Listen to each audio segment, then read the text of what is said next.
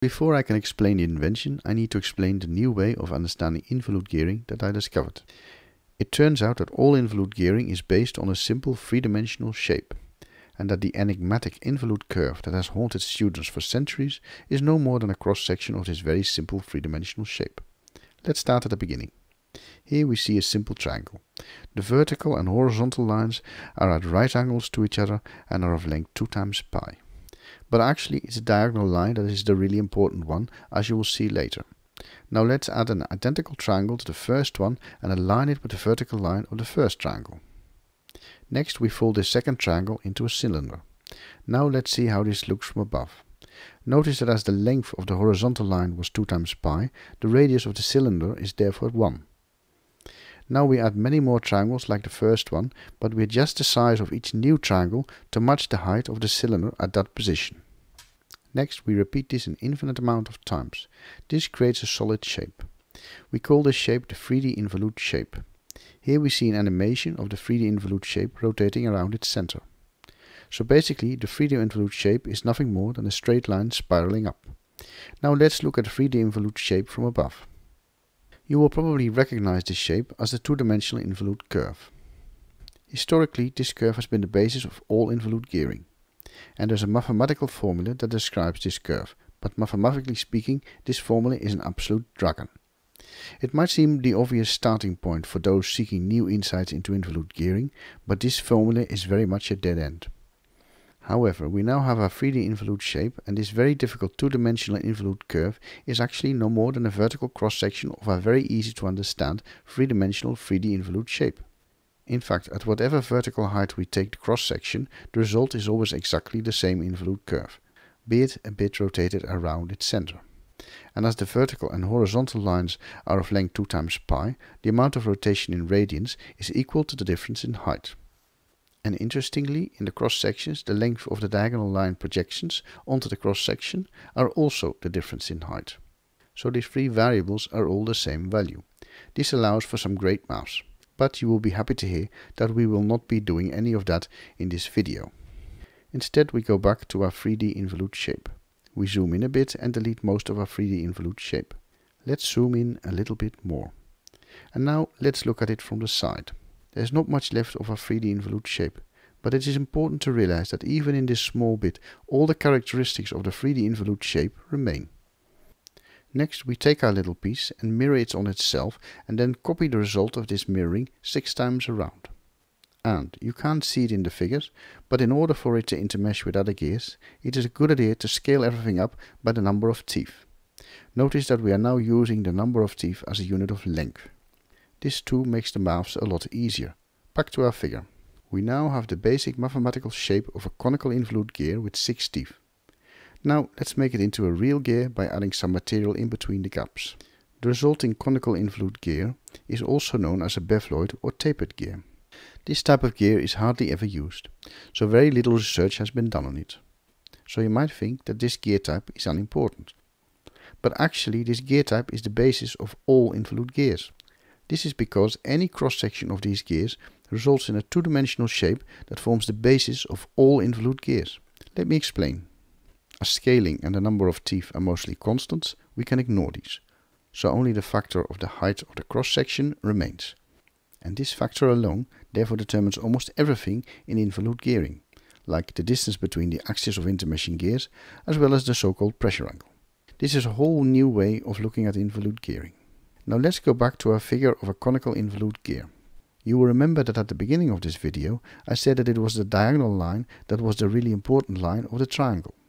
And all the lines in the figure that you see drawn on the two faces of the conical involute gear are copies of this diagonal line. So when two conical involute gears intermesh with each other, it are the copies of these diagonal lines that form the contact area between the intermeshing gears. So all the intermeshing is actually done by two perfectly straight lines pressing against each other. And if there is some backlash, sometimes also referred to as play between the teeth, it makes no difference, as this only results in two other copies of the diagonal lines pressing against each other. This is what makes involute gearing so forgiving and so strong. Here we see a wireframe presentation of two conical involute gears intermeshing. Notice the diagonal lines between the cylinders. These diagonal lines are the planes of contact, and the intermeshing between gears always takes place exactly on these planes of contact. You will notice that the diagonal lines of the conical involute gears are always exactly lined up with these planes of contact at the moment of intermeshing. Now the gear on the left has 8 teeth, and it is the top gear in the main gear of the prototype. Normally a gear with 8 teeth would suffer terribly from undercutting, but as you can see, this is not the case. This is due to the large central pressure angle used in the invention. By the way, the invention sits on a myriad of sweet spots, and on our website there is a separate video for each intermeshing stage of the invention. These videos are a great way for better understanding every detail of the invention. Conical involute gears intermesh with each other with their axes parallel and with their conical points pointing in opposite directions. And theoretically, only this way is correct. That might surprise some of you, as virtually all practical use of conical involute gears so far is therefore theoretically incorrect. Finally, on conical involute gears. One way of looking at two conical involute gears intermeshing with each other is to imagine a line in between two cylinders moving upwards at a constant rate. It really is that simple. Now let's explain the invention. As it is the height of the cross-section that determines the distance at which two conical involute gears intermesh with each other, we can change this distance by simply sliding the gears over each other vertically. This is a unique trick that conical involute gears can do. We can also do another cool trick. By varying the height of the cross-section, we can create two gears, one of which has 2 teeth more than the other, that both intermesh with another gear at the same distance between the axes. If we then cut these two gears in half and then combine the two halves into a new gear, we get a gear which has an extra tooth in its bottom half. And when this gear intermeshes with another gear, the gear ratio continuously cycles between the gear ratios of the top and bottom half. I call this a multi-ratio gear, and it's an integral part of the invention. This animation shows a spur gear version of the multi-ratio gear in action. Now the invention has a main gear which is comprised of many conical involute gears stacked on top of each other. Each next conical involute gear with 2 more teeth than the latter. And also of these conical involute gears with 180 degrees of the top and bottom halves cut off. So the middle parts of these conical involute gears function as normal single ratio gears, while the top and bottom parts function as multi-ratio gears. With this setup, an intermeshing gear can slide vertically from one single ratio gear to the next by using the multi-ratio gears as intermediate stages between the single ratio gears. This solves the inherent problem normally associated with multi-speed transmissions, for by simply never disengaging, the phase and sync problem simply does not exist. Finally, we look at an animation to see how it all works. We see the main gear in the middle with an input and an output gear on either side. The blue conical gear at the top of the main gear has 8 teeth. The next conical gear in bronze color has 2 more teeth, and so on. We see the purple gear slide from the top of the blue gear to the bottom of the blue gear.